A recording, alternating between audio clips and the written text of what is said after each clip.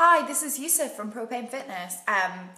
I've been having a really good training week during Ramadan. It's really good, doing a lot of training, really good macros, ultimate macros, hitting the macros within at least, 5 grams. Really pleased with them. Been doing a lot of snatching, some squats, having a really good time. And just, IFYL at the end of the day, getting bogged down.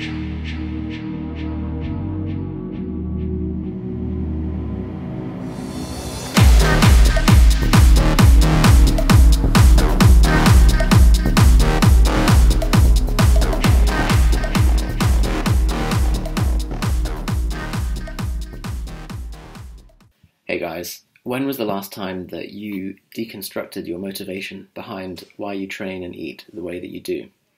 I want to offer some food for thought and encourage you to trace your motivation back to its root. So begin with a quote from Anthony de Mello.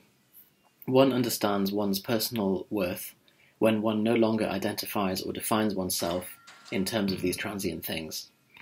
Anthony de Mello discusses the idea of a child being brought up on a drug all of its life, and this drug is called approval and appreciation. And when the child grows older, it becomes an addict and can no longer conceive of living without that drug. So, as a result, the tentacles of society get into you and control your actions, where you effectively become this robot that only acts in ways that help you get your fix, and also start seeing other people as either a support or a threat to your drug, which prevents you from connecting with others at any reasonable level of depth. So there's a link in the description below if you're interested in that concept further. But what we're interested in here is that in the context of fat loss and physical change, something that we discuss a lot at Propanefitness, obviously. And people do want to look and feel better about themselves, and being lean is commonly associated with being attractive and healthy and successful, and it's understandable given the bombardment that we get from the media that conflates leanness with attractiveness. We don't agree with that paradigm. It's unsustainable and it's unhealthy to have that as your motivation behind training. Physical change should be done for you and for you alone.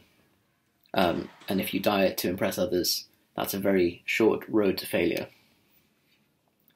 So, dieting is hard, and there's a lot more longevity in your motivation if it's out of desire for growth rather than for approval.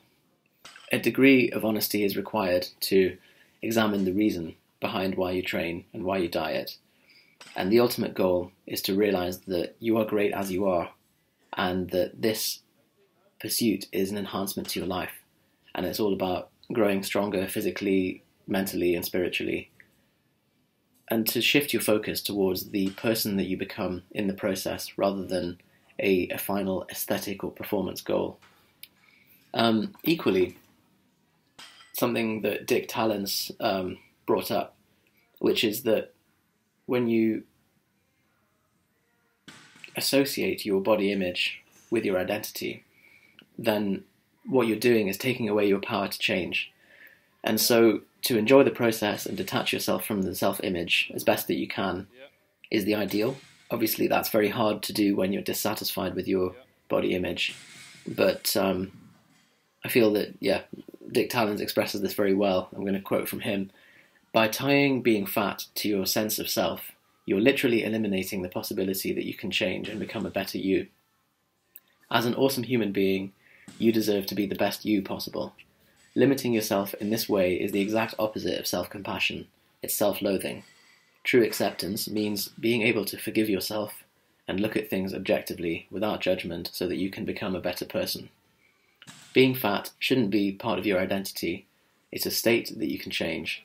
It's not like being gay, black, Asian, having a small penis, having a large penis, etc. There is nothing to accept because people aren't fat so much as they have excess fat. So also another link in the description below where Dick Talens talks about a healthy level of self-compassion.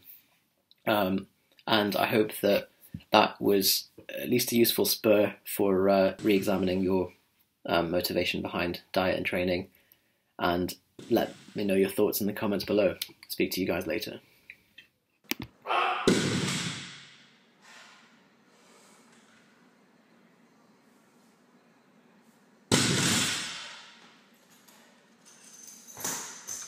You alright, lad? I see.